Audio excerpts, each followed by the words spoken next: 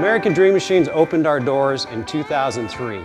We've sold thousands of cars all over the country and all over the world. And we've learned the hard way. We had to fix them. We've bought a lot of classic cars here and had to fix a lot of problems. Classic cars can be your biggest money pit or your best investment. The 3-year bumper-to-bumper warranty with roadside assistance went out the window a long time ago with these cars. These cars do have older parts and they are going to break down. It's just part of owning an older car, and that's the reality. Whether you buy a car from an auction, another dealer, or American Dream Machines, there's a great deal of questions you should be asking before you buy the car. People always ask me, are your cars as good as they look on the internet? Yes and no. These 1967 Corvettes are some of the best I've ever seen.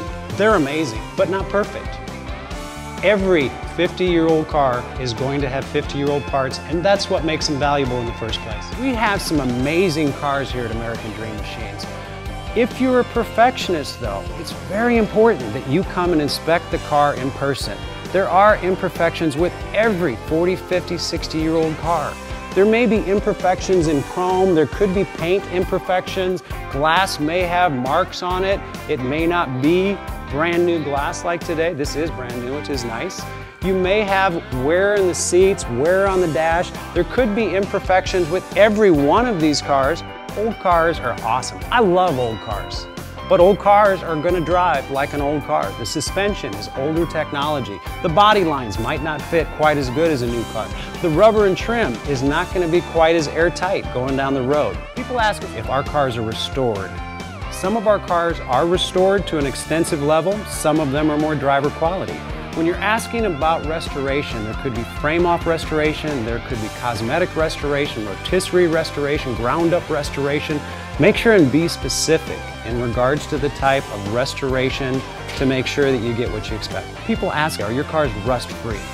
We have some of the most beautiful cars, but none of them are really considered rust-free. The most beautiful cars that are trailer queens, you can eat off the bottom, even some of those cars have rust in the inner frame rails, in the quarters, and places where those cars are prone to rust. Better questions in regards to rust would be, are there rust issues with the cars? Have any panels been replaced? Are the frame rails intact?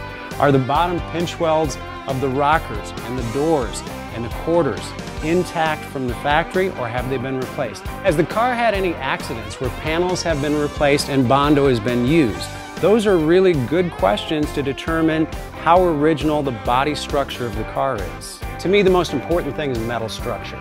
Metal structure in the body panels, also the foundation and the undercarriage of your car. The frame rails, the floor pans, the body supports need to be solid intact to make sure you have a safe car to drive. One thing you really need to know about old cars is sometimes old cars act their age. They will leave you on the side of the road. They will definitely mark their territory in your driveway. Our guys work really hard to make these cars run and drive the way they should. But because they have 50-year-old parts, they're still going to require some maintenance. But at the end of the day, nothing has held its value like muscle cars and classic cars. It's one thing to have a beautiful looking car, but I try my hardest to make sure you have an awesome driving car as well.